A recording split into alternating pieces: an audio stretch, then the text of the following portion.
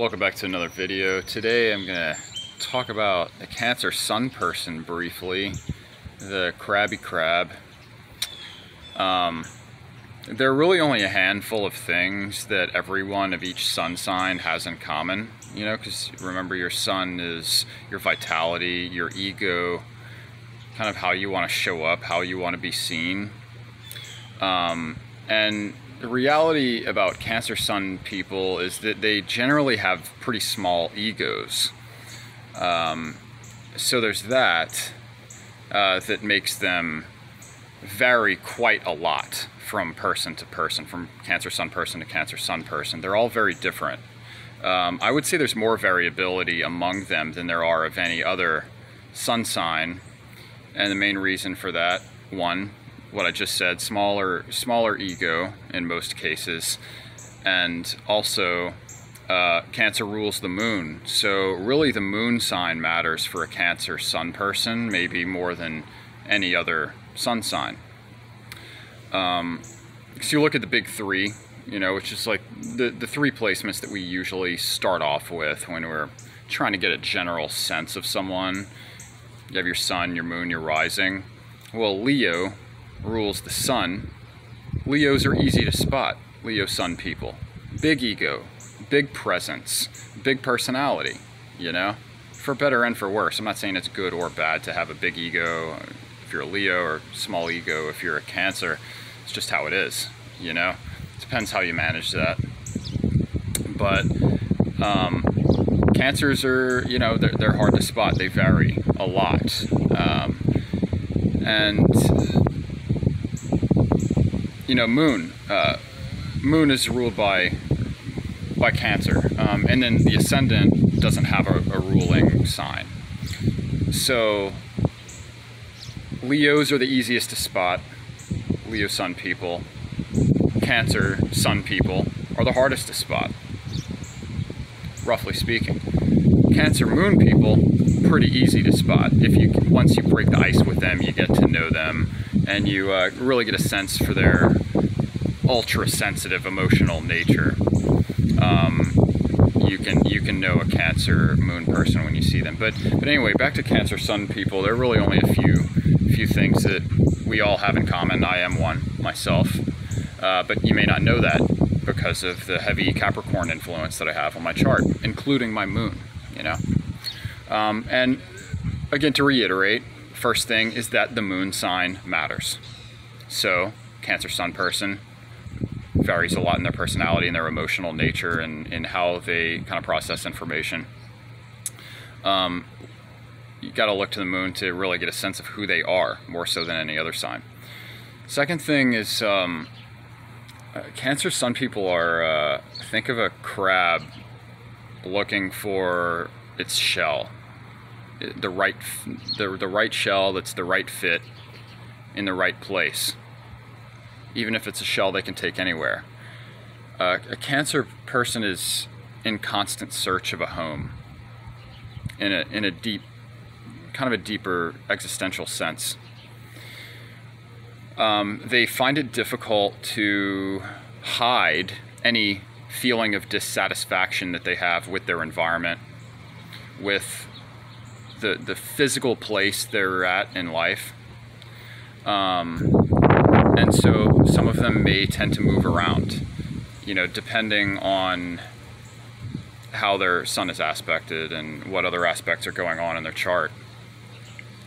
But they may move around, and they never quite feel at home, you know, in the right place with a particular group of people, even if it is their family or close friends who they undoubtedly get along with very well. They may feel the need to kind of scuttle around and test the waters, you know. Another thing, and this is related to the, you know, difficulty in hiding discomfort point, is that Cancers, like a crab, tend to scuttle sideways around the perimeter of the room, going meh a lot. Meh, meh, meh, meh, meh, meh. You know? If a crab made a noise, it would definitely be meh. Crabs are, cancers can be crabby. If they're like if they're the home that they do have, whether they're satisfied with it or not, if their home is like out of order, if someone like sort of comes in and changes something in their home environment, they can get crabby. Cancer Sun people tend to collect things. They're collectors, like rocks, toy cars, sports cards. Cancers collect things. What else? I mean, again, there are only a few. Just to dispel a myth or two, cancers are said to be more sensitive than the other signs, like more emotional. Sensitive is a better word than emotional, because again, your emotional nature is your moon sign, so it depends what moon you have. Like, I'm not a very emotional person overall. Fucking being attacked by a wasp. Because I have a Capricorn moon sign. But a Cancer Sun person with like an Aries moon, or really like any fire moon, will be ultra emotional. But regardless, it's not really the emotionality that matters here with Cancer Sun person. It's really kind of the intuitive nature. Like, Cancers are very intuitive. We're quite in tune with other people's intentions, actually. Whether or not we're in tune with our own emotions, if, like, say you're a Capricorn moon like me, or you're highly reactive to things emotionally, let's say you have an Aries or a Scorpio moon along with that, regardless, it doesn't matter.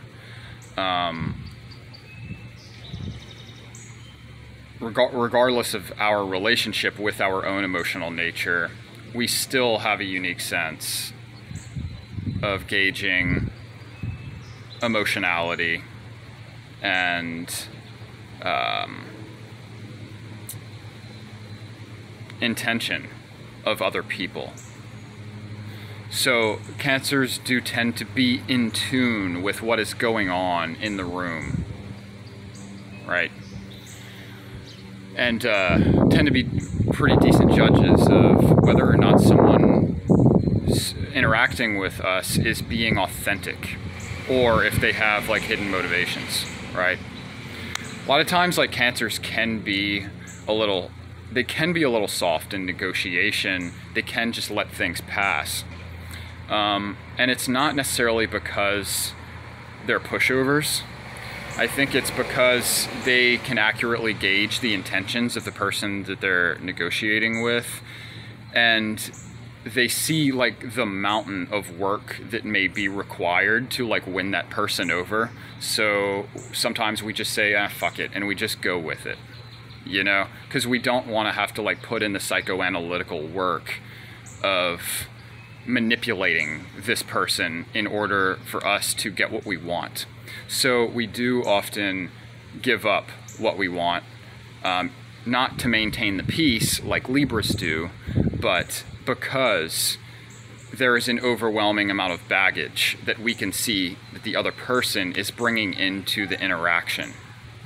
And you can't deal with somebody honestly unless you're dealing with their baggage too. It's just that Cancers tend to be a little more aware of what is actually going on in that regard. So we tend to be like, it's not even worth it, just let it pass. So that's where like the passive nature of Cancers comes from, especially when it comes to social interaction, even relationships sometimes too, if you're not well developed, So a Cancer does need to like find a structure, find a way, especially the men. The way of like kind of just like living by principle and putting their foot down when they need to, and not budging on that, not being so flexible, because often being flexible will come back to burn us, because we're like sort of like ceding power to that other person. And so, you have to play off of what's going on with your Saturn. Look to Saturn, to see how you might most organically go about setting principles for yourself as a Cancer Sun person and implementing them and sticking to them. Look at Saturn, look at Mars. You know, it's pretty clear cut for me, say, because I have my Saturn in Capricorn and Mars in Aries. So like those are pretty like very straightforward. You know, they're both planets are in their sign of rulership. So I kind of know what I have to do. It's about just like working it up and doing it, you know. So also Saturn matters because, you know, we think of like Cancer as the quintessential maternal energy and Capricorn is the quintessential, you know, paternal energy. It's like yin and yang, it's feminine, masculine, and Saturn is ruled by Capricorn, which is, you know, the opposite sign of Cancer. So you always want to play with shadows, with opposites. Look to your opposite sign, whether it's the sun or even if you're dealing with something emotionally, look at the opposite sign to that to find where you need balance. Because oppositions are all about balance. It's all about stopping that game of tug of war that happens between the two opposing energies and finding that comfortable tension between them that can actually be productive, you know. So for Cancer, it's really important. For every sign it is, but in Cancer's case in particular, you want to look at where you have Capricorn in your chart. If you are, especially if you're like very much ruled, if your chart is very much ruled by your sun, because like Cancer is a pretty weak sun to have your chart ruled by, you know, for that to have like a lot of influence over, as opposed to say a sun that whose expressions are a little more straightforward, you know, like Leo or like even Scorpio or something that like you know what you get when you have a person in that sun sign, you know. You don't know what you get when you have a sun in Cancer most often than not. It depends on the house too, but and they often don't know what they're putting out either, which is why, you know, Cancers can be like, you know, hardest shell on the outside, sweetest meat on the inside, and, you know, kind of know how to put up their guards when it's necessary and, you know, use their pinchers when they need to, but also know how to like, how and when to be vulnerable in a healthy way. And, you know, Cancers can be absolutely lovely, but they can also be some of the most manipulative because they are intuitive, because they do kind of know what's going on an intuitive level.